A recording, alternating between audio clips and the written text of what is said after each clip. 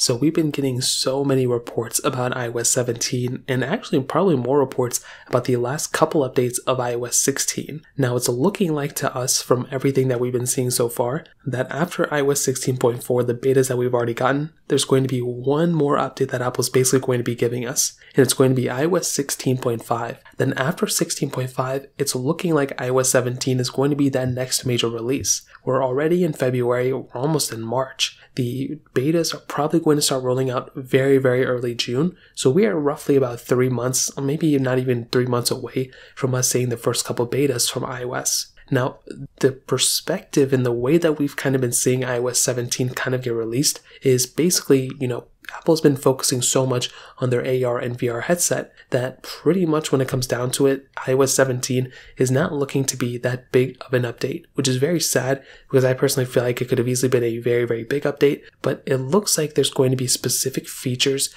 or there could be different, features from different regions. So what that means is basically, for those of you who haven't been following along, the European Union basically stated that they have to go ahead and pretty much allow Apple to basically, allow us to install third-party applications.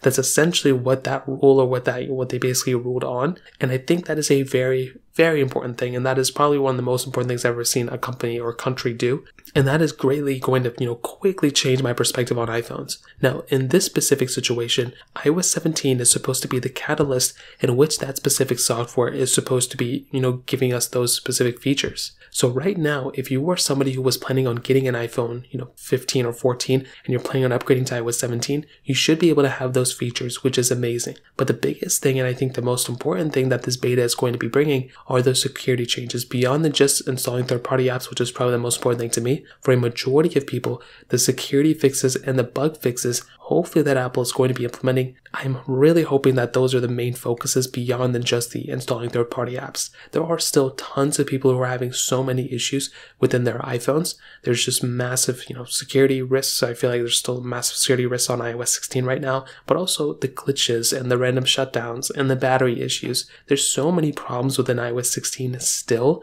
that I'm surprised that Apple still hasn't really pushed out as many updates as they could have. They've waited weeks and weeks and weeks for us to get updates within our devices, and I find that very weird. For a company like Apple who, spent so much time in R&D, if they're focusing so much on their one product, which is their AR/VR headsets, I hope they don't just abandon their iPhones, because we have a major iOS 17 release coming about, and I hope they're focusing their attention on that. So in terms of that kind of covers it up there. If you have any other thoughts or questions, let me know in the comment section below. Hit the like button, that would mean so much, but definitely hit that subscribe button. More importantly than everything else, I love every single one of you guys. Hopefully I'll catch you guys in the next video. Peace out till then.